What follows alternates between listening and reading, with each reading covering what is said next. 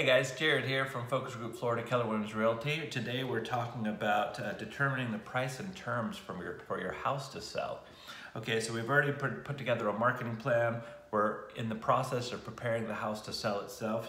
Now we need to determine the price and the terms. This is where your professional realtor can really help out.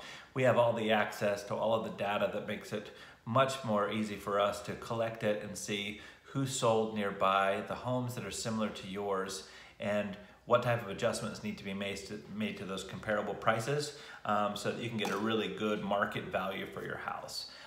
The pricing is almost the number one thing that you've got to consider as a seller. Of course, everybody wants to get as much as they possibly can for their house and sell it in the smallest amount of time. Everybody's in the same boat. That's exactly what everybody tries to do.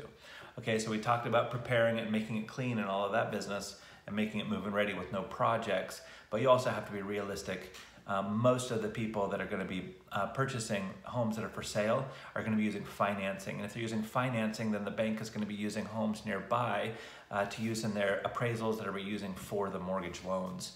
So if you've got a home similar to yours, 3,000 square feet, 2-car garage with a pool, and down the street it's sold for 300, and yours is basically the same plan, especially if it's in a builder neighborhood where they sell the same floor plans. Yes, you may have put another fountain in, you may have redone some floors, and there may be some adjustments, but it's probably going to be very similar to the value that just sold. Unfortunately, that's just the way it is. Unless you get lucky and there's some cash buyer who does not know the relative price of homes in the area, that's what's going to happen. The reverse is also true. You have a beautiful 1,000 square foot bungalow, no garage, very small home site. Down the street, one sold for $300,000 because it's a very desirable area. The bank can use that as a comparable sale.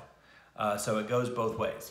But when we really work on the pricing, you really have to look at the data and see what's going on to know what the bank's going to do.